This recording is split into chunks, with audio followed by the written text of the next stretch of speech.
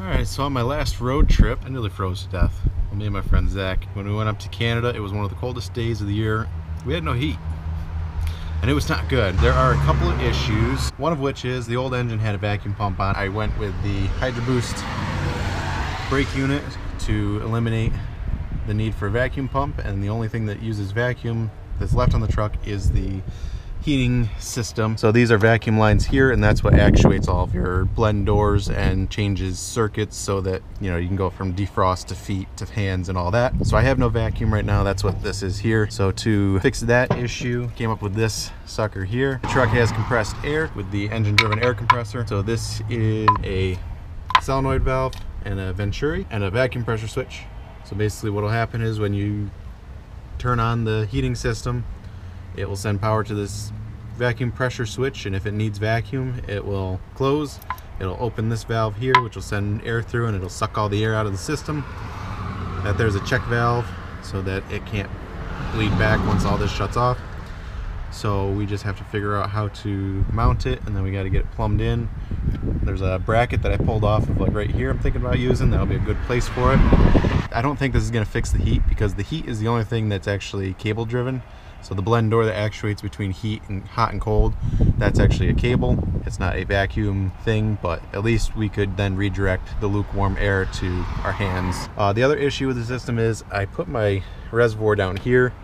I thought it looked a little neater being kind of out of the way, and it is too low. It's like a never-ending cycle. You add more and it just pushes it out.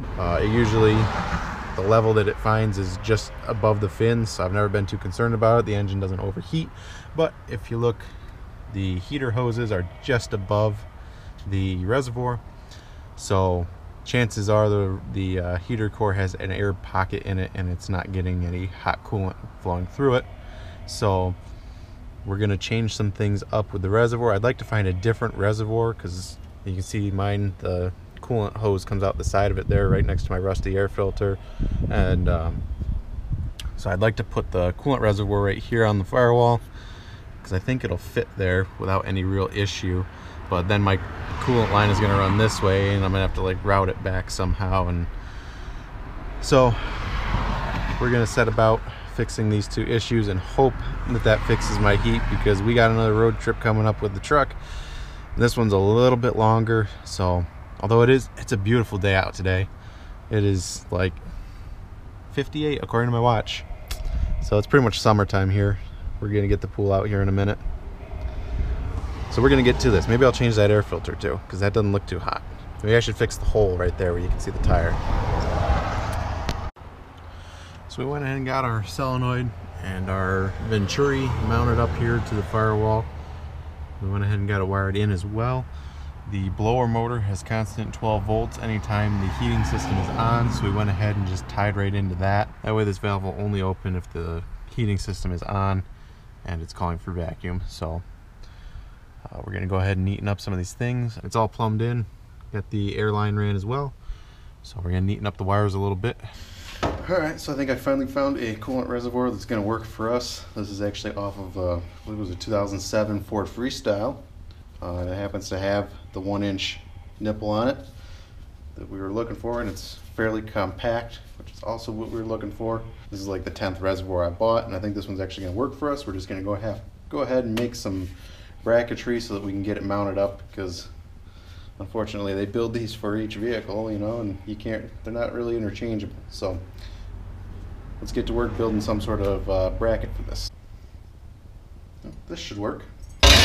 Alright, well, that should work for us. So this will mount to the firewall of the truck, bolt right up, and then this should bolt right up to that. Perfect. Let's go get this thing installed. Alright, so we already got our riv nuts installed up here on the firewall. So our coolant tank's going to go right here, and if I measured right, we'll still be able to get to all the bolts so we can adjust the valves again next week.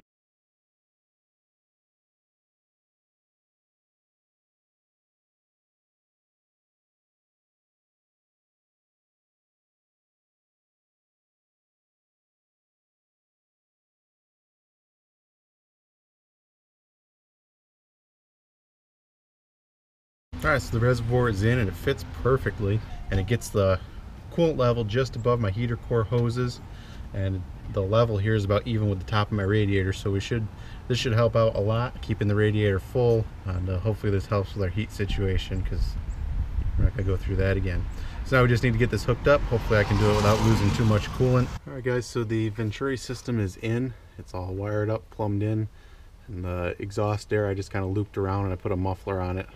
Not that you can hear it when the truck's running anyways, but it'll help keep down some of the noise. Oh yeah, I'll give you a little test. I'll show you the Venturi in action.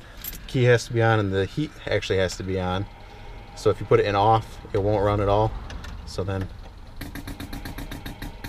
you can hear it out there.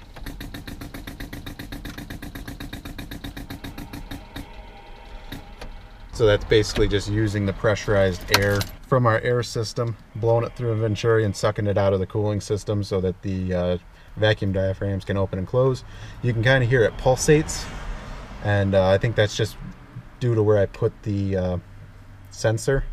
If I were to move the sensor elsewhere, I think the system, it would work a little bit better and it wouldn't sound like a machine gun.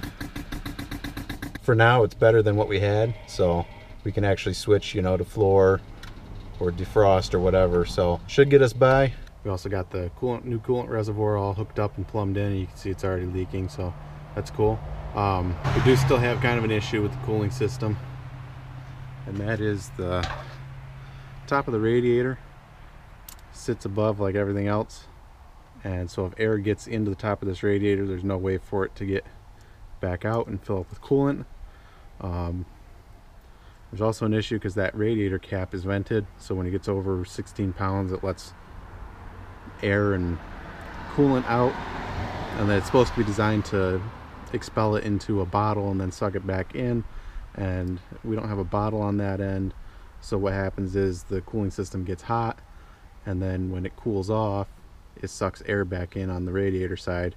And I've only driven this like twice since getting the reservoir in, and it's already, I just pulled the cap and it was already, you know, down about halfway between the fins and the lid. So I'm gonna try to get a blank radiator cap. I had one originally when I started this project and it just never really sealed right, and so I'm gonna see if I can find one of those.